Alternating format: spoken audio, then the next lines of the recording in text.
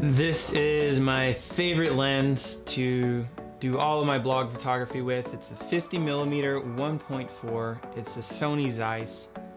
Man, I love this lens. Oh, yeah.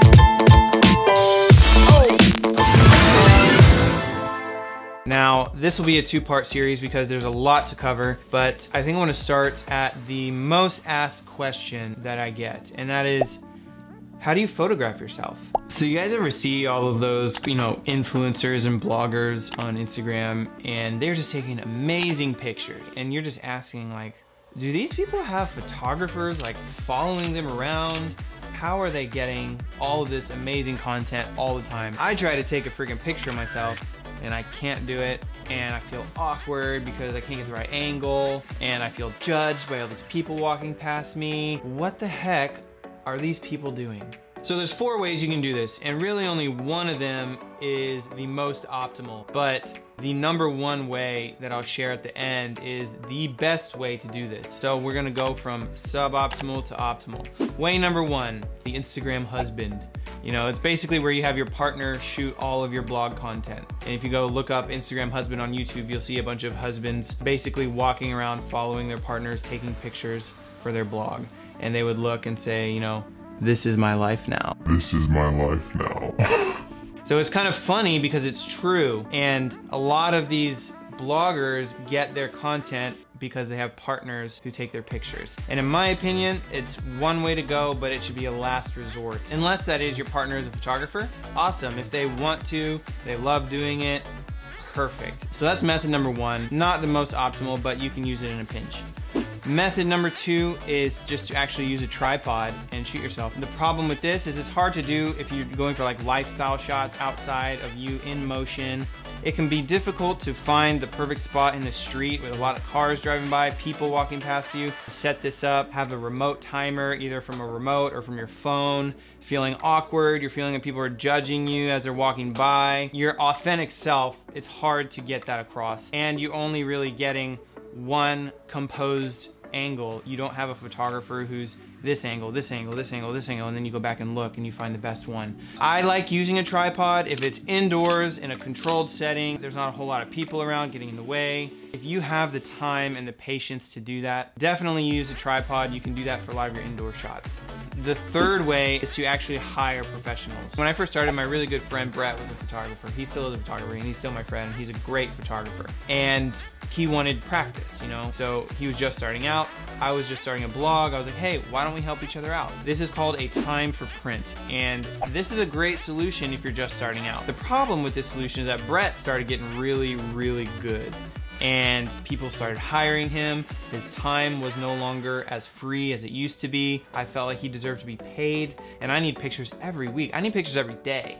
And so I'm having to do a photo shoot a week to get content to post for my blog. 300, 400 bucks a week, 1,600 bucks a month, like that's my rent right there. I gotta figure something out here.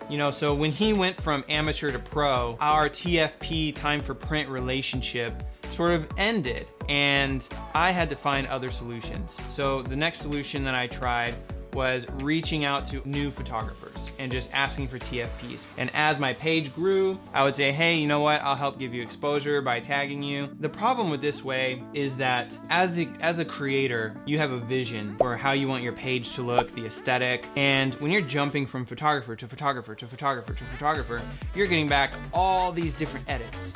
And it is a huge insult to a photographer when you edit over their edit to try to make it match your feed. Nothing upsets a photographer who puts a lot of time and energy into their edits when you just go and throw a VSCO filter over it. There's also a couple other problems that could arise. One of them is you have a creative clash, and the photographer wants one thing, you as a blogger want something specific for your page. If you're paying a photographer, you want to get those edits back as you like them. So I started thinking, there's got to be a way for me to get content fast, for free, where I had 100% creative control, and I could do that over the long term. So I started brainstorming. I was like, what could I do? There's got to be a solution. And I started thinking, what makes a good collaboration? The answer is the unlimited content method. Every single person in that party's goals are aligned. That makes a good collaboration, when it's mutually beneficial for everybody and everybody wins. That's why the TFP worked temporarily with Brett, my photographer from the beginning, but eventually our goals were not aligned anymore. I did some brainstorming. Who can I shoot with whose goals are aligned with mine, and they're aligned with mine over the long term, and we can constantly help each other. And then I was like, duh, somebody in the exact same position as me.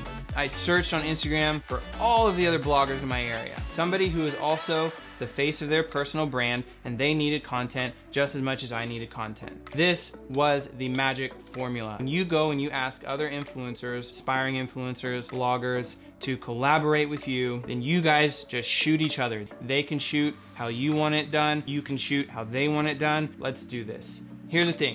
Invest in a budget camera. And when you invest in a camera one time, it's so much cheaper than paying every single week for professionals to take your photos, waiting to get the edits back. You may or may not like the edits. You might have a creative clash with that person. When you have all the gear you need, you own everything, you take everything into your own hands, then you can create the content that you need. You're also building a community of like-minded people.